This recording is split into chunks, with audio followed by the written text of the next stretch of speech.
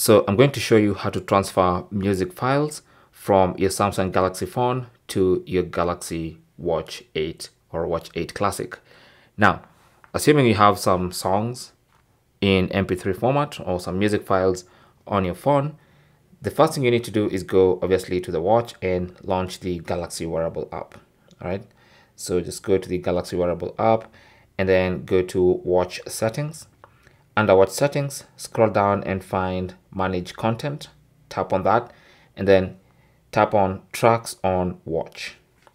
Now these are all the tracks that are available on the watch. You can see I have the default ringtone, a couple of voice recordings I had done earlier, and nothing else. So if I want to add a song, all I have to do is tap on the plus symbol and then I can see all the songs on my phone.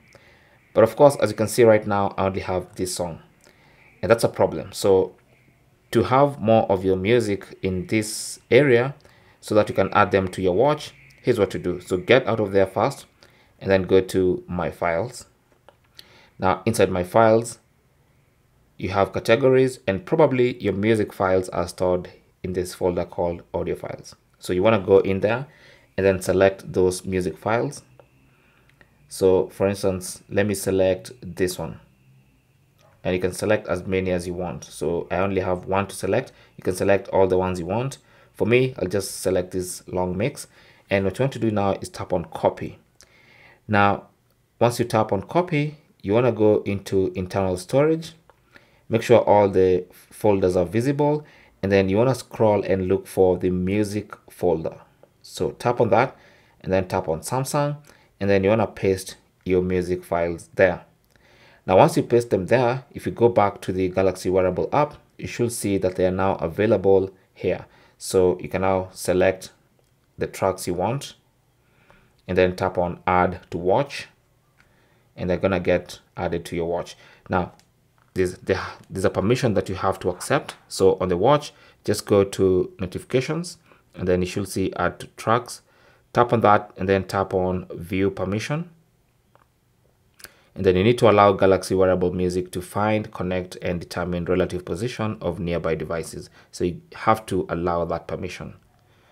And then also you have to allow the Wearable Music to access music and audio on the device. Tap on allow. And once you allow those two permissions, you can tap on retry, and you should see now the music files are going to get copied to the watch. Okay, so you can see the progress there. It's going to take varying amounts of time depending on the size of your music or your music files.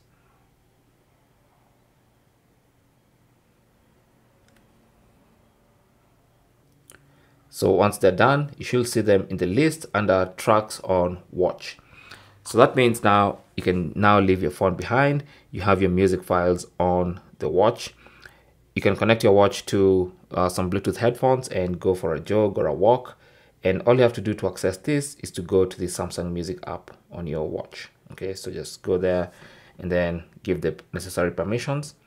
And you can see, if I go next, you can see our tracks are here. You can play one of them, and I'm going to choose to play on the watch speaker.